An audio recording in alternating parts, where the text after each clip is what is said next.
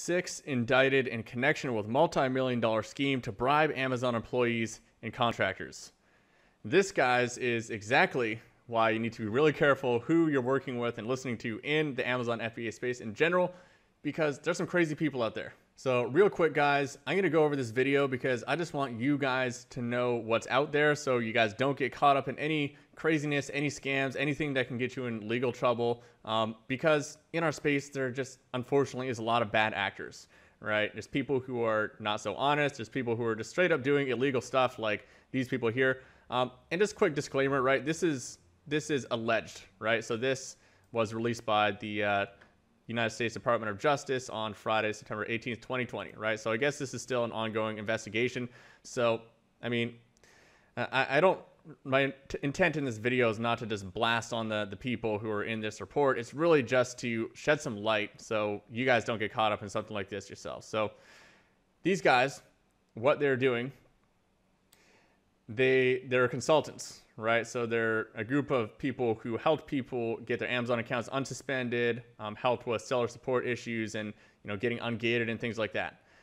So apparently they paid more than $100,000 in bribes to secure an unfair competitive advantage worth more than $100 million. So I guess the Department of Justice calculated this. They have connected them back to $100,000 plus in bribes to Amazon employees in order to do things like get accounts unsuspended when they should have been suspended and stuff like that. And those accounts that got unsuspended unfairly went on to produce more than $100 million in sales. So that's how they got those numbers based on what I read in here. Serious stuff, guys. So like they are being charged with conspiracy to use communication facility in furtherance of commercial bribery, gain unauthorized access to a protected computer, punishable by 5 years in prison and up to $250,000 fine. Conspiracy to commit wire fraud and wire fraud, 20 years in prison, $250,000 fine. This is some serious stuff, right?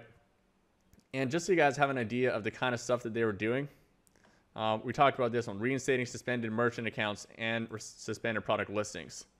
This is where it gets like really crazy, right? So this is where it starts to get really unethical. Like if you're reinstating suspended accounts, you might say, so what? But this is why you have to be really careful who you're working with in the Amazon space. Facilitating attacks against competitors, right?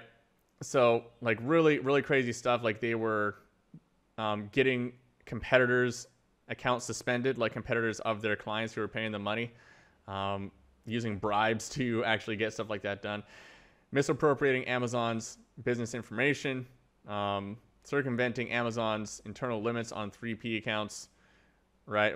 But the big one is this one, facilitating attacks against competitors, right? If someone is promising you this kind of stuff, guys, one, what they're doing might be super illegal, right?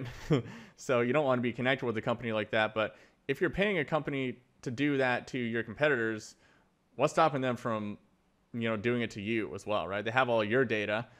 What's stopping them from extorting you? So in this article here, they're talking about this exact same situation. They're actually talking about specific parts of this specific case where there was some extortion, right? So in this one here, Amazon alleged in the indictment that client one offered members of the conspiracy $35,000 in cash to wipe out victim one. Here's what they did. They stole information about victim one from Amazon. So they used some of this bribe, I guess, to get that information from an Amazon employee.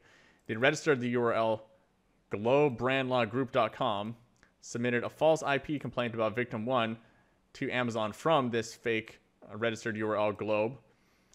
And then Amazon suspended victim one's account, right? So they're not just doing a little bit black hat stuff like leaving bad reviews. They're going and registering entire URLs and fake companies to go take down competitors, right? The intent here is pretty clearly unethical.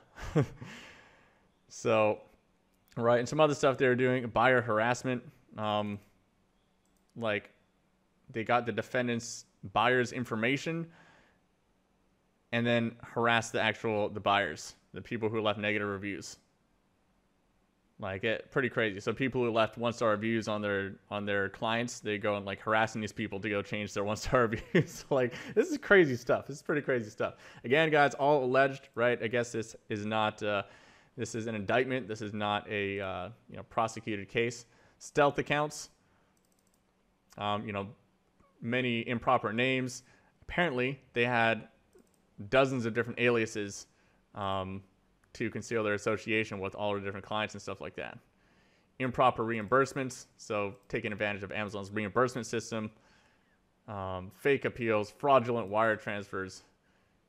Pretty crazy stuff, guys. Anyways, I just wanted to make this video just so you guys know what's out there and what to look out for. Right? So main takeaway is, is someone promising something to you that is too good to be true? Are they saying, yes, I can get your account back. We guarantee you're going to get your account back, right? That kind of language you should be careful of. If someone is telling you, hey, yeah, I'm going to be honest, like, we're going to try to get your account back, but this is kind of how it works, and they're setting proper expectations with you, then that's great. But if they're guaranteeing that your account's going to get back, that's too good to be true, right? So I just wanted to share that with you guys. Hopefully you guys don't get caught up with something like this, and hopefully you guys are not doing stuff like this too, because, it would not be fun to receive an indictment from the U.S. Department of Justice because you're just doing some shady stuff. So go out there, guys, and continue to kick some ass.